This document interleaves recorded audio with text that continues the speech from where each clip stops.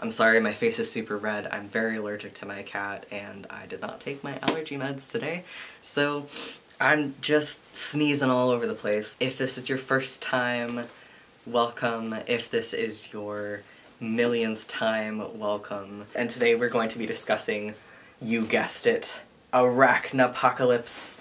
This is the anthology that was the most expensive for me to produce, but also took the most amount of time of any of the books that I've worked on, and there's a reason for that.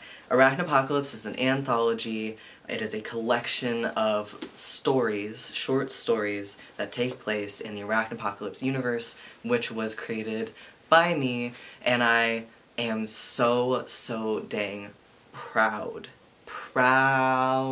of this book. It's beautiful, it's gorgeous. This is my baby. I started writing Arachnapocalypse in 2020. I started building the universe for a short story that I was just gonna submit into an anthology and let it go and never touch it again, because I do that with short stories.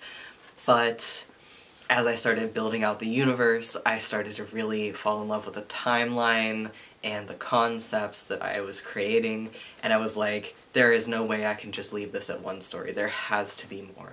There has to be more. So I reached out to some other authors who were friends of mine or acquaintances of mine. We kind of share similar circles, and was like, please, would you be interested in writing in my story, in writing in my universe? And surprisingly, pleasant surprise, a few of them said yes. So we set to work sort of creating this book together. Obviously, a lot of the content in here I wrote myself. I also co-authored with a couple of authors, but there are other stories from authors that were written independently to fit into the universe and the timeline that I've built. And I am just so dang proud of this book. Arachnapocalypse, the anthology, is laid out in chronological order, so the events that happen at the beginning happened before the events that happen later on. And it's also sort of laid out in the concept of seasons. Winter, spring, summer, and fall help correlate the timeline. It's not that they're taking place in the same year, but they're taking place over the course of decades. And it's about humans. It's about humankind at the end of the world, and what sort of evolves out of that. It was inspired by The Walking Dead, Warhammer, Starship Troopers. It is extra, and it is meant to be. And so for those of you who do purchase and read this, I highly encourage you to take it as being extra on purpose. It definitely has a few short stories that are thick with purple prose, and that is intentional. I've been talking about this book the whole time. I haven't given you guys the blurb, I haven't given you guys any snippets, so let's go with the blurb here. What has 8 legs, violet blood, and too many bionic eyes to count? The arachnids wrought havoc on humankind, but first contact was only the beginning. Can humanity survive the end of the world?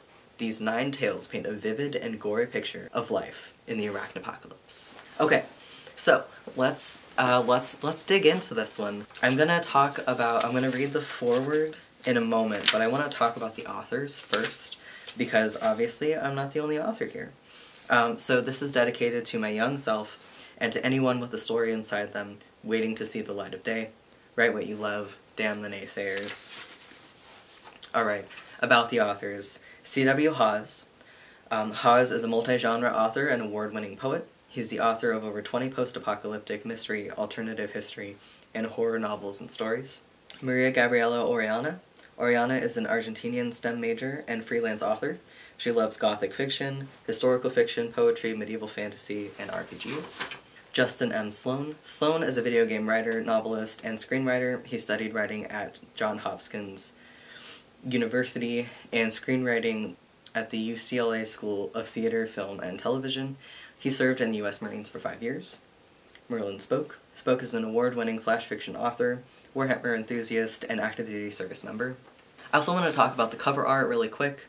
The cover art was done by Mr. Gambino, and he does concept art for all kinds of different franchises. He's really awesome. You can look him up on ArtStation. I'll put a link in the description below. Instead of reading the blurbs, I'm just gonna read the short story titles to you guys since we're kind of like running out of time here. The first story is Violet Winter.